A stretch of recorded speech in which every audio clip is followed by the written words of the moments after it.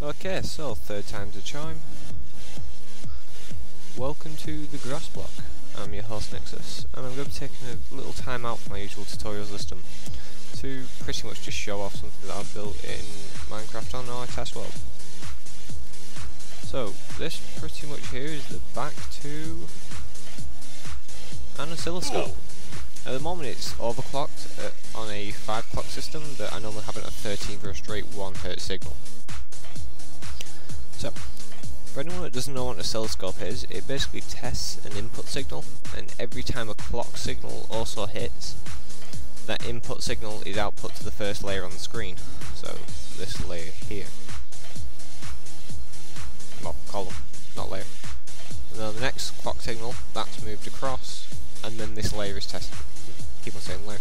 This column is tested again. Torch on the top means the input is high, the torch on the bottom means the input is off or low. So, I'll just slow down this clock system in order to give you a better look at it. Because when it's all blinking away it's a bit difficult to read. So, delete that there. And here we go. So, this is my input signal. You can pretty much just ignore this for the time being as it has nothing to do with the circuit. Here you just attach an external circuit that you wanted to test.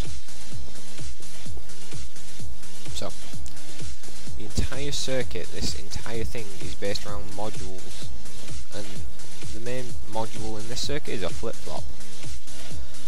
Now what this does is it tests, and whenever it gets a clock signal here, it tests this input. Now it only tests the input when this clock signal has just turned on. If it's left on, nothing will happen. But if as soon as it switches from the off to on position, it tests this. Now, if this is high, this also outputs high. Sorry, electronics. If this is on, this also outputs on. If this is off, it outputs off. Now, if we follow this output round, we have one repeater there, and another repeater here. Now this creates a slight delay, meaning whatever's output there, it has about half a second for its output here.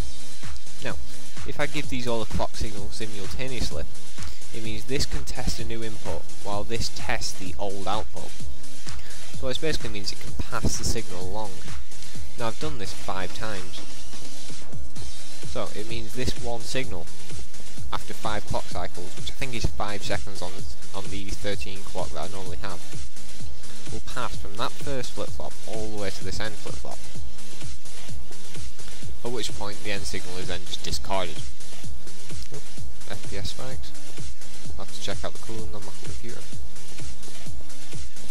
So, I'll overclock this up to 5 Hz, up to, not 5 Hz, a 5 clock, just to show you while it's all running away. It's fairly nice to look at night.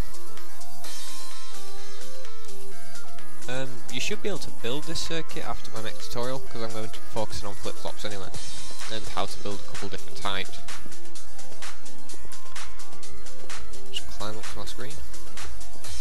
At one point the middle section of the screen was activated, but with some signals it would result in the entire screen being lit up, so I'll turn them back off again. For now, that middle display is just for show. As you can see, I've got like redstone there. Or to turn it off, I just had an extra thing connected up to this block, each line. This screen actually works in a kind of weird way. I have it inverted here, and then repeated here along the bottom, and then gets put onto the bottom. So if this input is low, that's high, which means that's high there, and then it gets inverted once more here, which turns it back to low. It sounds a bit odd, but it works, so I just left it as is. But thanks to Zenul, I learnt about vertical transmission.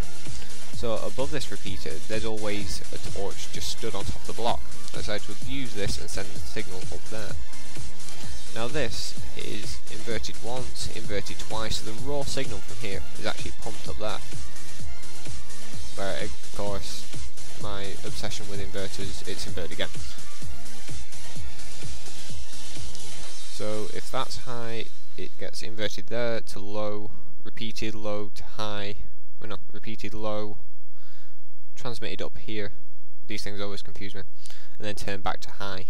I have an obsession with inverters and repeaters. Something about the 15 block limit just can't stand it. That's pretty much the entire circuit. If anyone wants this world, just send an email to TheGrassBlock@gmail.com and I'll reply with a save file. I'm not going to upload it in the comments because you get the usual people just stealing ideas, claiming as their own, so on and so forth. Another one of my projects. And that's pretty much it. This has been TheGrassBlock and I've been Nixxus, still am, and thank you for watching.